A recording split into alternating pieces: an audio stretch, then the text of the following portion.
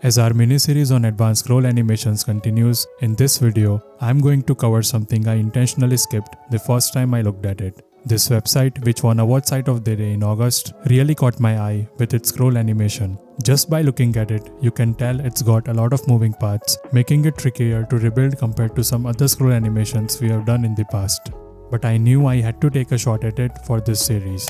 It took me around 5 to 6 hours to pull it off, but I managed to replicate everything. From the complex clip path transitions synced with the scroll, to the scale animations on the images, the reveal effect with animated filters, and even the text animations that respond to the current image. In this video, I am going to show you how you can build this exact scroll experience using GSAP and ScrollTrigger.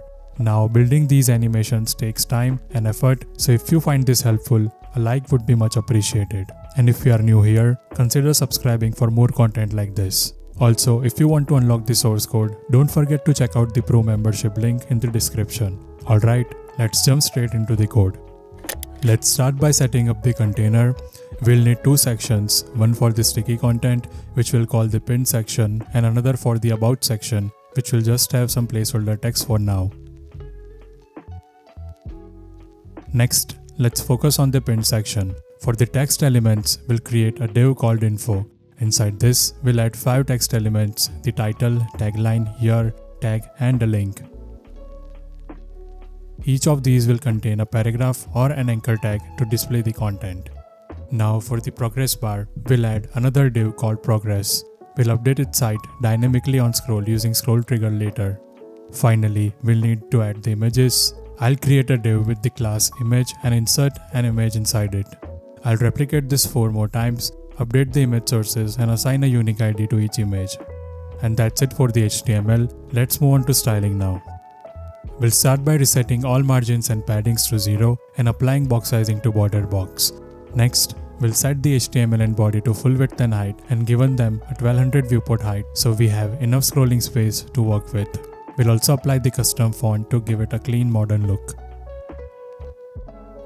For images, we'll make them cover their container completely using object fit cover, ensuring they scale properly without distortion. Then for the text elements like paragraphs and links, we'll use white text set to uppercase with a 13 pixel font size. Links will have no underline for a clean look. Now for the sections, each section will take up the full width and height of the viewport and will position them relative to make sure and absolutely positioned elements inside them behave as expected. For the pinned section, we'll give it a dark background. The about section will have an even darker background and we'll center the text both horizontally and vertically using Flexbox.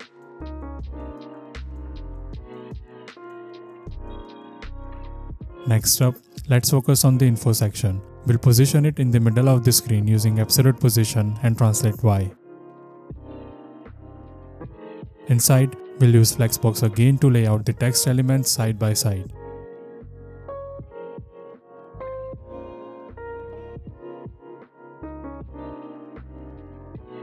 For the link button, we'll align it to the right and give it a subtle border with a rounded corner for a polished look.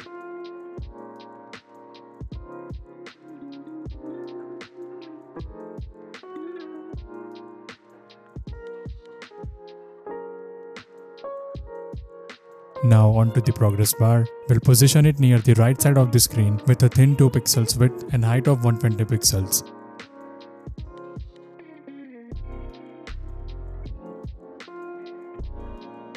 The background will be dark grey and the progress itself, which we'll animate later, will be white.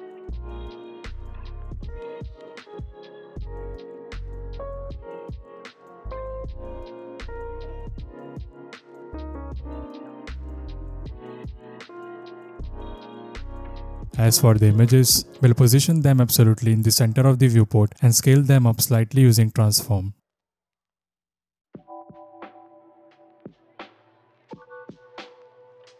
We'll clip the images initially using a polygon shape, which will animate later to reveal the full image.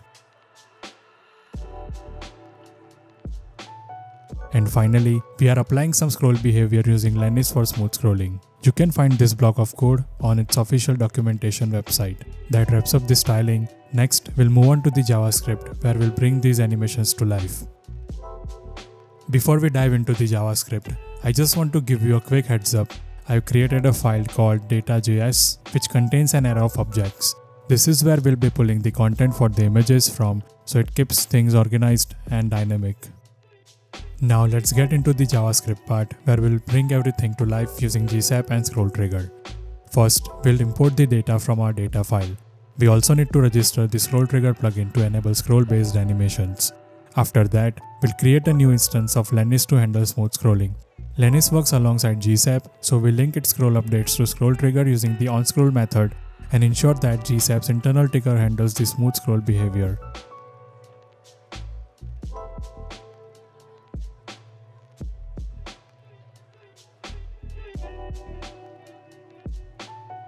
Next, let's grab a few elements from the DOM. We'll select the pin section, which is our sticky section, the progress bar to animate its side based on scroll, and finally the images that will animate as a part of the scroll sequence.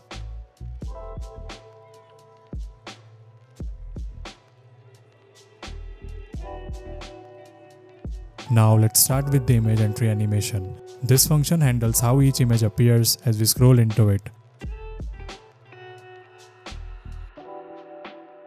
We scale the image down slightly, apply a clip path that initially hides the image and fade it in with opacity. Then we smoothly animate it to its full size, revealing the entire image as the user scrolls. The Power 2 easing gives it a nice smooth effect, making it look polished. We also add an animation to the image filter, reducing the contrast and brightness as the image fully comes into view.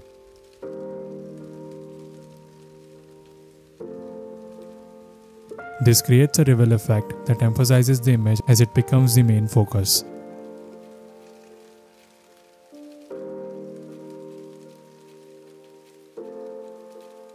For exiting the images, we have two different animations. One for when the user scrolls forward and another for when they scroll back. When scrolling forward, we shrink the image down and fade it out smoothly.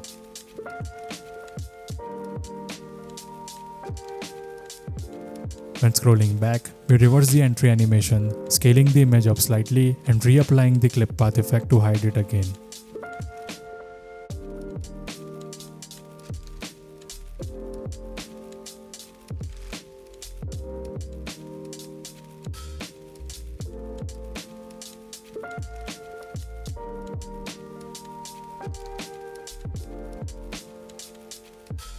Next, we have the update info content function, which updates the text content in the info section dynamically as the images change. We retrieve the relevant text like the title, tagline, and year from the data file based on the current image index.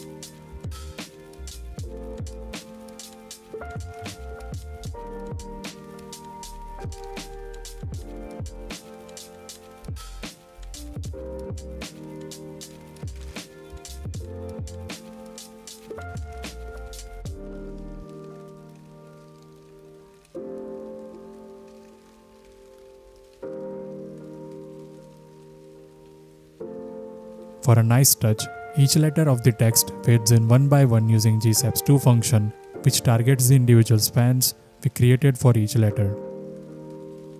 This creates a staggered effect, making the text appear smoothly in sync with the images.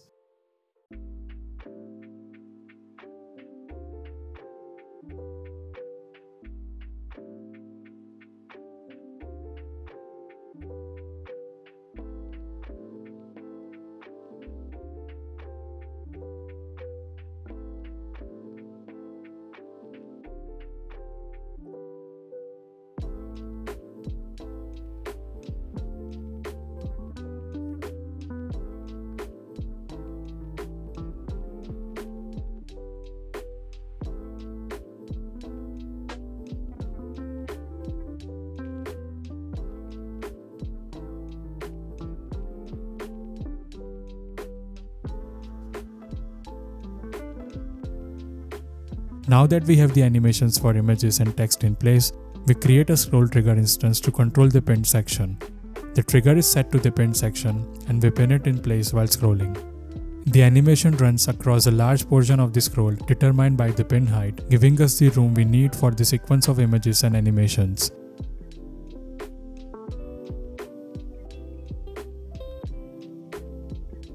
Inside the onUpdate callback, we calculate the progress of the scroll and break it down into cycles to manage each image's appearance. The total progress is multiplied by 5 since we have 5 images, and we calculate which image cycle we are in based on the scroll progress.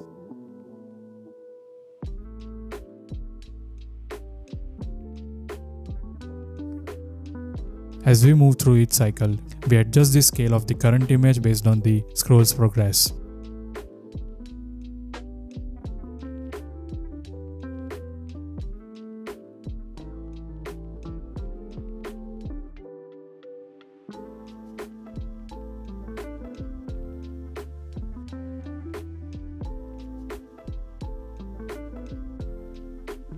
We also trigger the entry and exit animations depending on the scroll direction, forward or backward, ensuring the correct transitions for each image as we scroll.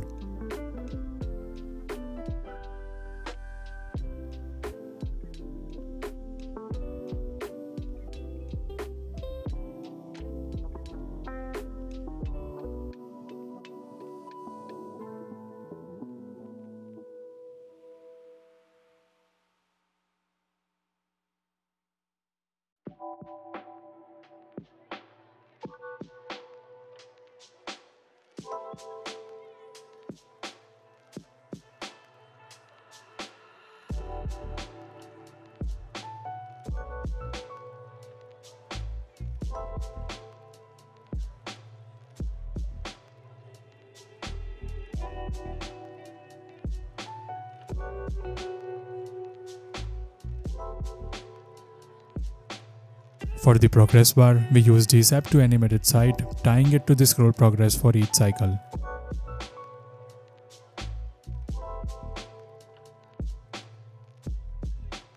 As you scroll forward, the bar fills up, and when you scroll back, the bar reduces, showing the progress visual in sync with the image transitions.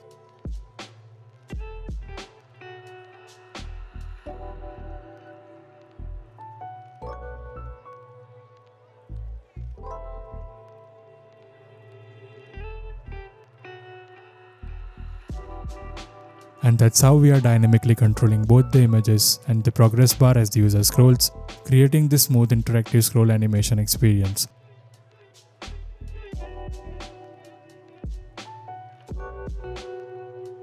Hope you found the video helpful. See you in the next one.